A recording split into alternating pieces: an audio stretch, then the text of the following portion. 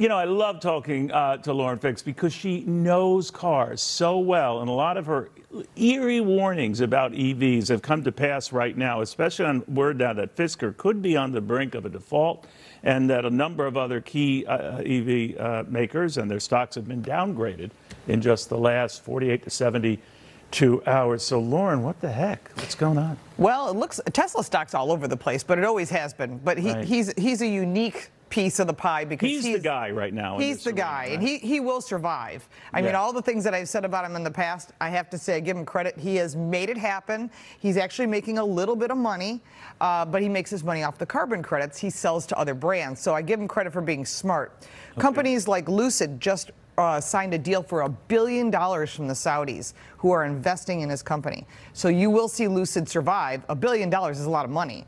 But you can't have a loss and make it up in volume. So but you don't think it's a promising technology, or you do, it's just not going to dominate the world? It's not going to dominate the world. I think that there's a place for it. You will never see all electric, and I've said this multiple times. Just sort of like I said, cash for clunkers was a bad idea. Right. Remember that? I remember that, yeah. I mean, these are the kind of things that sound great. The cars are fantastic. Every brand is putting out super impressive product. Kia, Hyundai, Honda, Toyota, everybody's putting out cool product, really cool, edgy product that shows that they have the capability. The problem is the infrastructure. And I just drove an electric vehicle we were testing in Northern California. 4 charging stations, fast chargers, one of them was working. And what was there was a Tesla plugged in and the person disappeared. They went to lunch or whatever. Right. Well, that's great. But if you need a charge, you need to get somewhere, no one wants to be relying on this. So what the perfect answer is hybrid. Now, think about a Prius back then when everyone said, they're kind of okay. Yeah. But that technology is now what people want.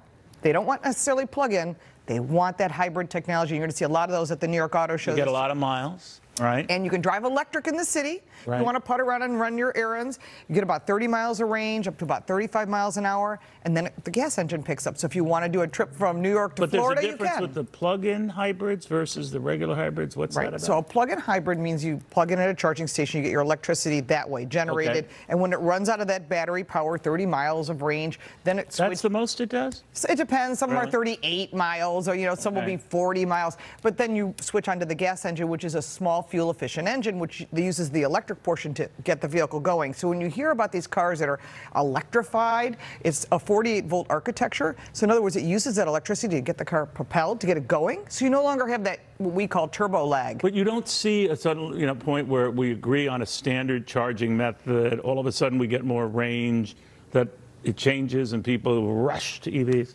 I don't see that happening. I do like the fact that we're finally getting to using Tesla's charging stations, and we're all going to be on the same. In Europe, they don't have this problem. This is a unique problem to North America, where everybody's got their own charging connection. And I know Ford's giving out adapters as well as other brands, so you can charge to the Tesla charging interface. So in Europe, it's like a single standard? It's a single standard. So that allows for growth. Right. It allows for growth, but even certain countries like Norway and so forth, they're starting to realize, this may not be the case with the weather. Because you can control a lot of things, but you can't control the weather. And when it's cold and snowy, you lose your range. I don't want to get a Norwegian driver.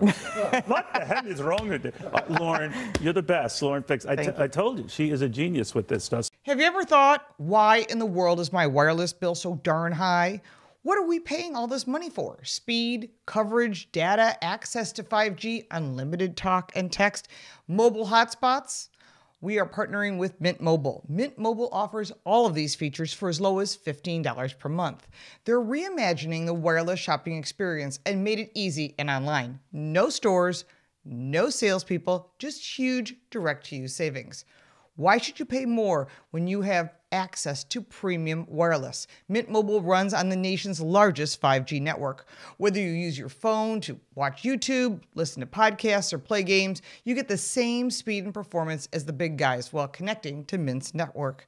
How hard is it to switch your service? Big Wireless wants you to think it's hard, but switching to Mint is super easy. Thanks to digital eSIM cards, which most phones now have, you can sign up and activate immediately right on your phone from the comfort of your home. And if your phone doesn't have an eSIM, Mint will ship you a new SIM card for free.